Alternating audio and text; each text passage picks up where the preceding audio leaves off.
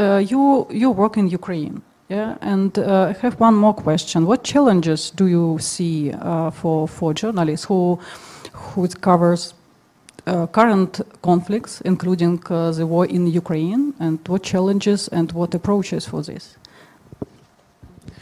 Maybe we will show a short clip of about 90 seconds. It's about what I'm doing and what I'm experiencing in Ukraine.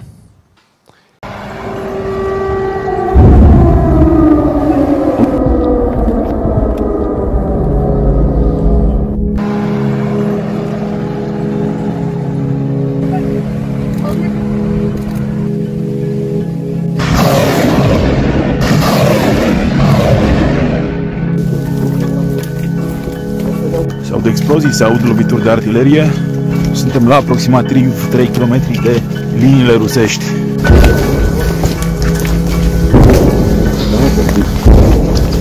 Auziți exploziile aici în apropierea tranșeelor din zona Kupiansk, în regiunea Harkov.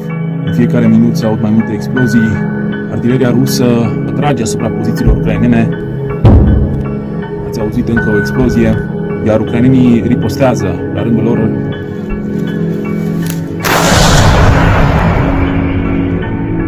Tocmai ați urmărit o lovitură de artilerie a ucrainenilor asupra pozițiilor rusești. Este un duel continuu de lovituri de artilerie.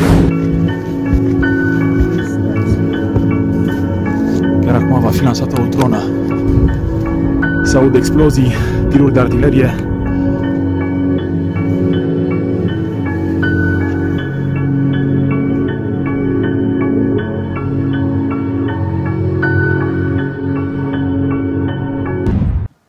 So this is my life in Ukraine, and I think that we have to be aware every time when we think to Ukraine that every day there is a day about life and death, about a lot of good people dying or be wounded, and it's important to have witnesses. It's important to have people from Ukraine and from outside Ukraine to look at this, to capture this on photos, clips, news and so on, articles, and keep people all around the world aware about what's going on there, because a lot of good people die.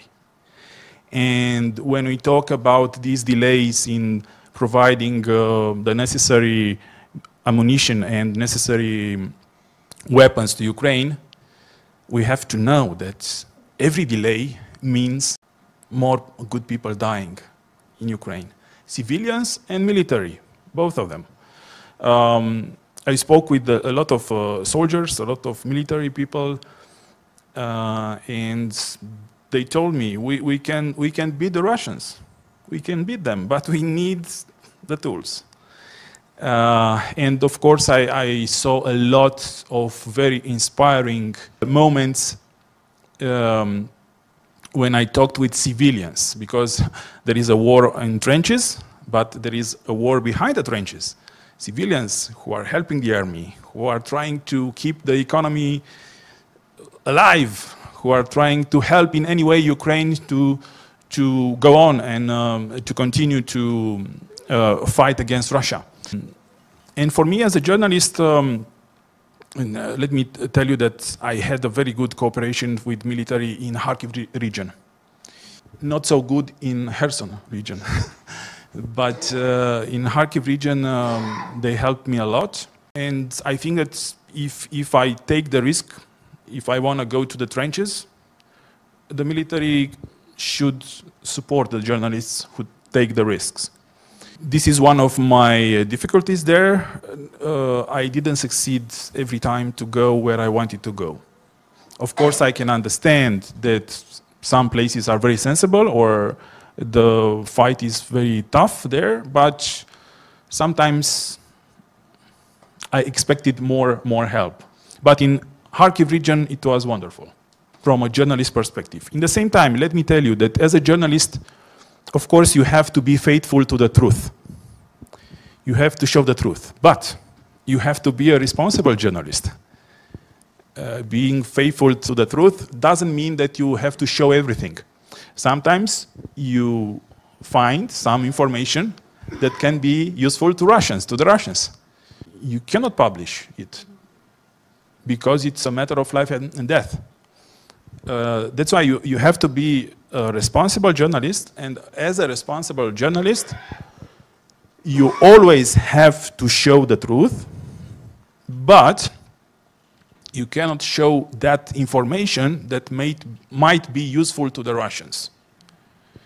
And this is an issue for many journalists, because it's important to understand what does this mean to be a responsible journalist. In the same time, I saw a lot of public voices saying, oh yeah, as a journalist you have to be impartial. No. No.